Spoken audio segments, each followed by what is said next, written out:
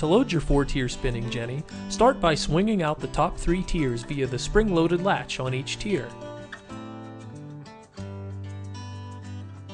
Each tier is outfitted with hold-down arms that can be placed in the inner holes to accommodate coils of coated wire, or the outer holes for coils of smooth wire. These arms keep the wire from rolling over the top of the coil, preventing tangles. Starting at the stationary bottom tier, place your first coil of wire on the jenny, turn the hold-down arms outward, and then tighten them using the wing nuts.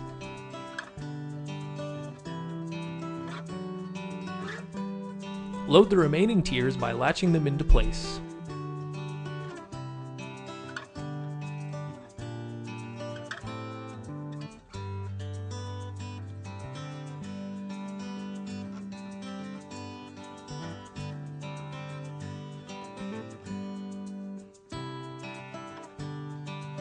To prevent overspinning and tangles, each tier of the jenny has an adjustable drag feature.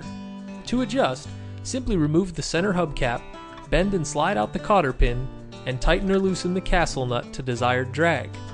Afterwards, insert the cotter pin and replace the hubcap.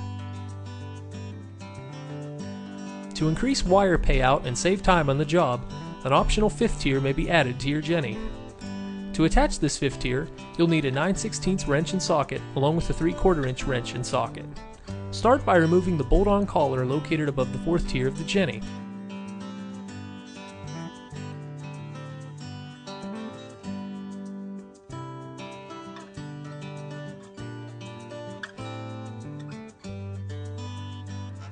Once this collar is removed, you can slide the 5th tier into place and secure it with the 9/16 and 3/4 inch bolts.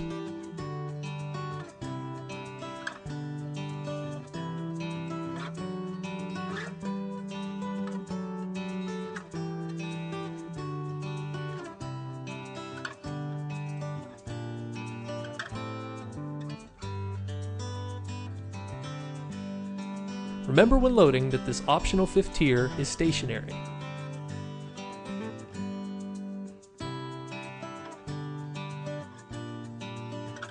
If you want to revert back to a 4-tier jenny, simply remove the 5th tier and replace the bolt-on collar.